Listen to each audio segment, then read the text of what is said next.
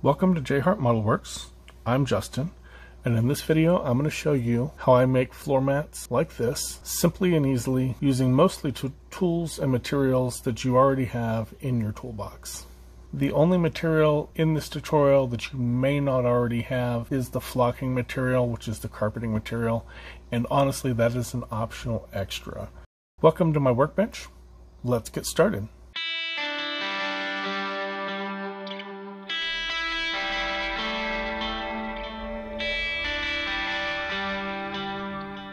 Now before we begin, I just want to go over the tools we're going to be using for this. I'm going to use some Tamiya tape, a marker, pen, pencil, some form of marking instrument, toothpicks or cotton swabs, something to use as a burnishing tool.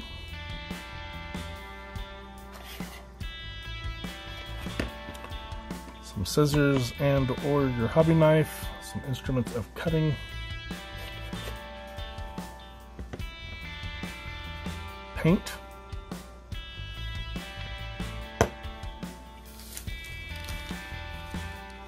and optionally I'm going to add some flocking to mine just to give it some texture.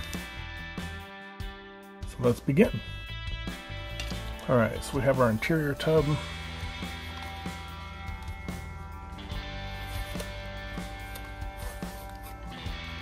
Pull off a piece of Tamiya tape here.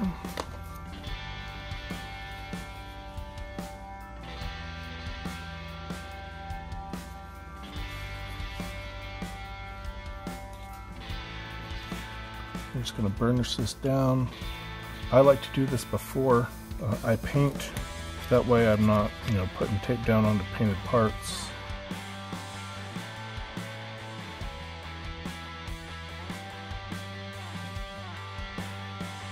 I'm going to push tape down, pull it up, push it down, pull it up repeatedly.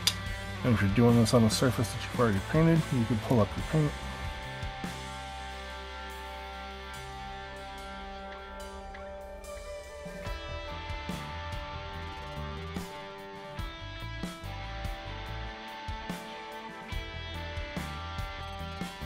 There we go. You want to make sure that you have everything covered that you want covered by your floor mat.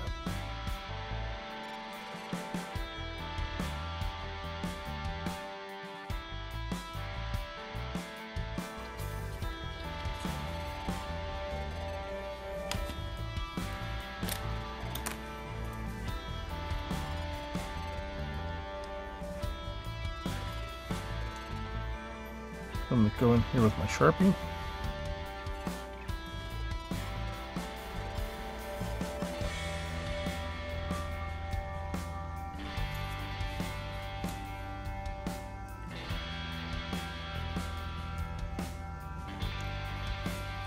And I'm just going to mark off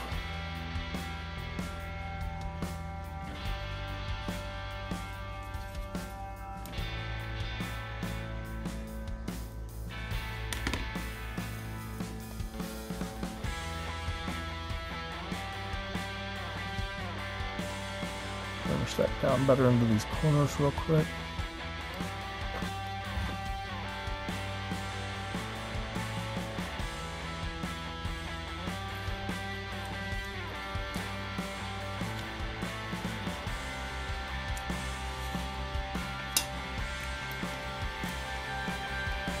That's going to give us a rough graft for our floor mat.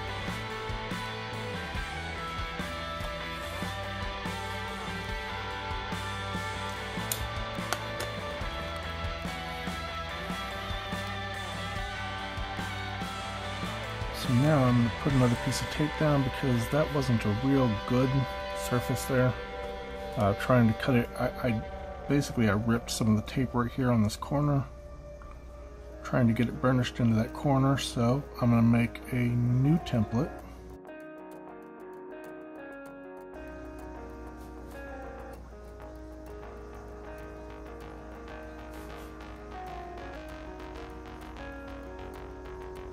just drawing over the lines. So I placed another piece of tape over the original piece of tape.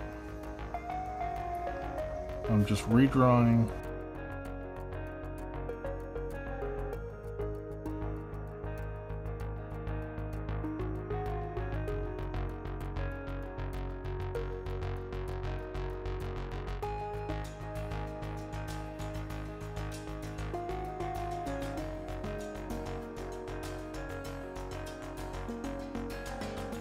Should have done that more centered, sorry about that. So I've placed a piece of tape on top of the original piece, and I've redrawn the pattern on the new piece of tape so that it's not torn in that one corner.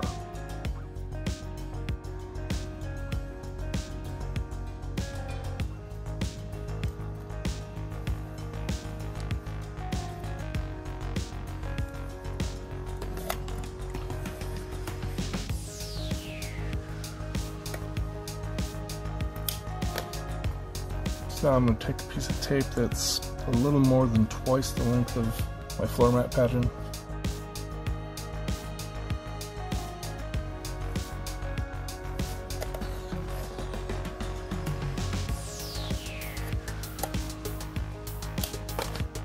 And I'm going to lay another piece of tape over that on one side.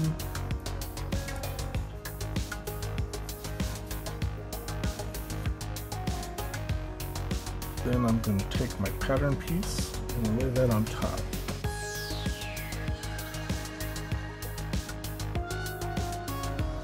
So that's going to give us some thickness to our floor mat.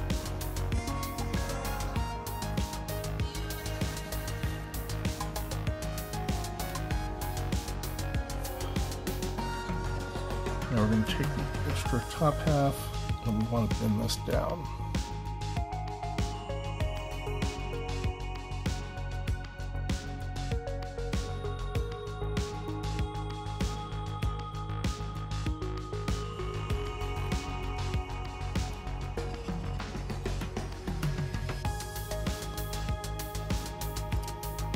It needs to bend down smooth.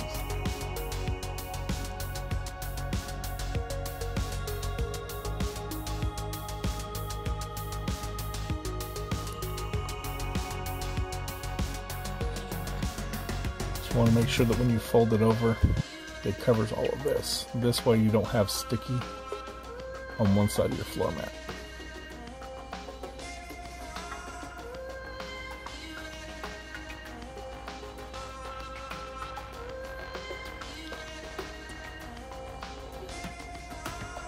Now I like to take my scissors, just a pair of cheap mustache trimming scissors, and I like to trim just inside the line. Be careful going around those top corners.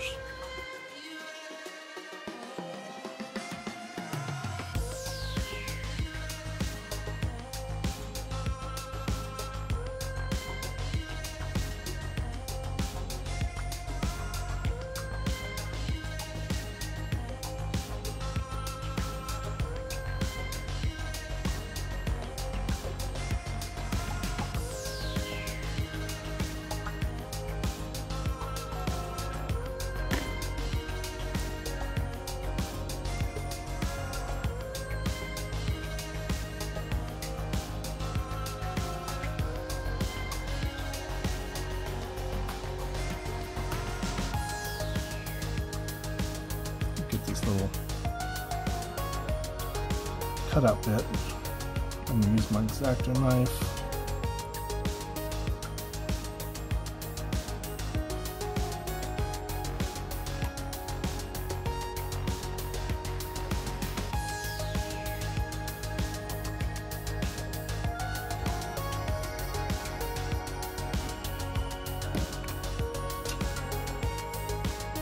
And that is the base for a floor mat.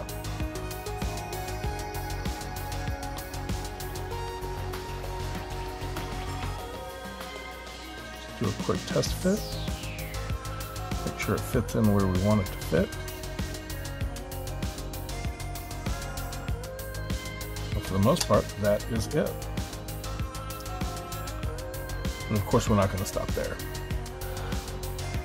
Next step, I'm going to go ahead and put some paint down on this. I'm using Tamiya acrylics. For the base color for the Ford GT, I'm using their XF24 Dark Gray. So I'm going to use this as the base color for my floor mat. And I will be back once I've got it painted. Alright, we are back. I went ahead and make the passenger side floor mat as well. Went ahead and sprayed them with a little bit of UMP gray primer and then sprayed them with the dark gray. When I saw them with the dark gray, I decided to go ahead and light them a little bit, so I just added a bit of medium gray in there as well and mixed that up so it's just like a shade lighter than the dark gray, just enough that it might show up against the floor better. If you're wondering how I painted them, I just threw a tiny bit of blue tack onto a piece of cardboard and then pressed them down into the blue tack. If you don't have blue tack, you could just fold a piece of masking tape over itself, just a real small piece, so that you've got like a sticky surface, and then just press them right down like that, and they hold. At least hold enough for you to paint them.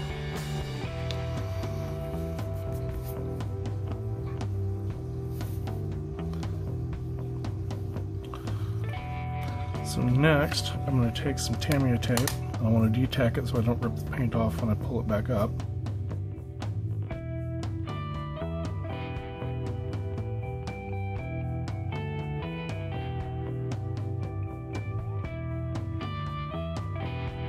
And I'm masking just barely over the edge so that I make a border.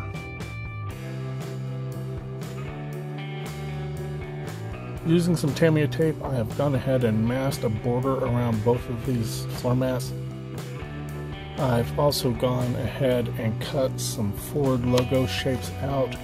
I basically just used the photo etch fret from the Hobby Design Studio set and used the fret portion where I cut the hood ornament decal out to make a mask out of some Tamiya tape.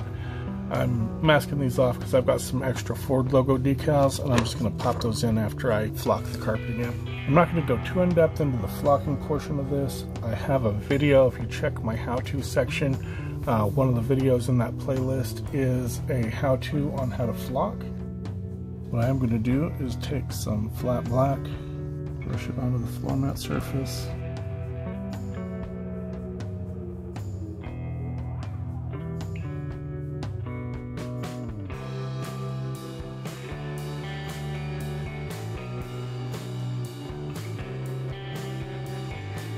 And pat that down.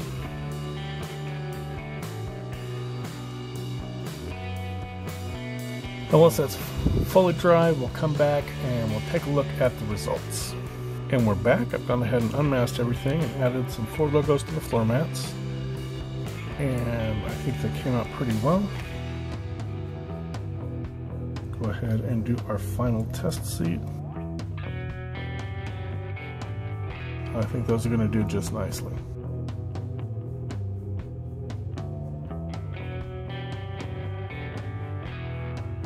If you like the video, go ahead and give me a like at the bottom and give me some comments in the bottom as well. I respond to as many comments as I can. If there's something else that you're interested in seeing, another tutorial, something else that you're interested in seeing, let me know as well. I can look into seeing if that's something I can do. If you're not a subscriber, go ahead and click that subscribe button as well, and click the bell icon so you can be notified of any new content that I make. And as always, thank you for watching, and have a great day.